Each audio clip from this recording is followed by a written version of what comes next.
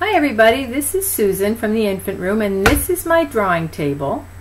And this is one of my favorite books, Beautiful Oops by Barney Salzberg.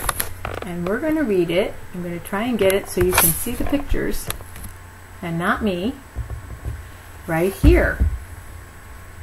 Beautiful Oops by Barney Salzberg. Look at all the colors on those pages. Oops! Oh no! A torn piece of paper. Do you see it? Is just the beginning. Look what they did with that torn paper. It's an alligator's mouth.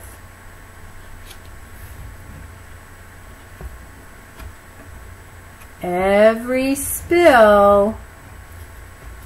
Oops! Look at that big spill. Has lots, can you see the doggy family? And lots, there's the bird family of possibilities. And that's an elephant. One spill and he turned it into an elephant, a bird family, and a family of dogs. Bent paper. Oops, oh no, it's bent right over. Is something to celebrate. Whoops, can you see it? Right here, look. It's the penguin's face.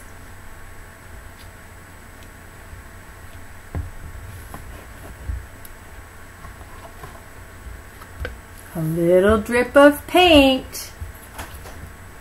3 drips of paint. Oh no! Let your imagination run wild. See, there's the drips. And he turned them into a pig and 2 tires on a car. A scrap of paper. Oh my, look at that big tear in that scrap of paper right here. It's all bumpy. Can be fun to play with. You see, it's a dog.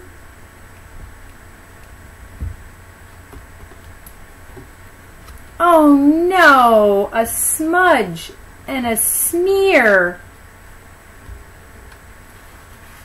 can make magic appear. I don't know if you can see this one because it's a real pale pink bunny.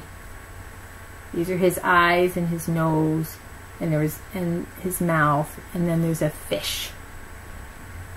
Out of a smudge and a smear. A stain. Ooh, that nice hot cocoa left. A stain has potential if you play with its shape.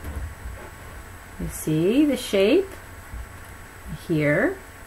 And they turned it into a frog.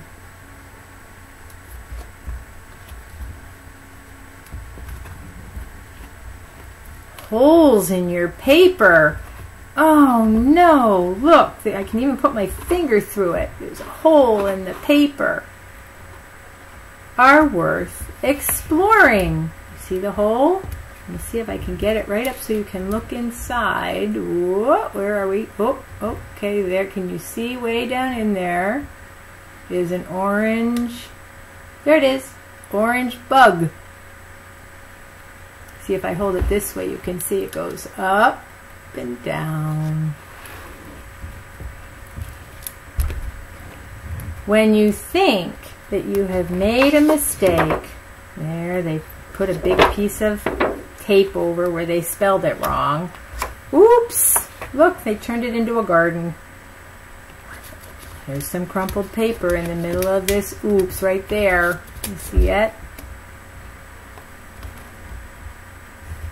When you think you've made a mistake, think of it as an opportunity to make something beautiful. Look at all of those animals that have been through the whole book. And that's the end. I wonder what we can do with our oopses. In a few days, let's meet right back here at Susan's drawing table. That was very loud. Sorry about that. That was my ring on the table. Let's meet right back here at my drawing table and we'll see what we can do with some oopses. Watch for the video. What can you do with an oops?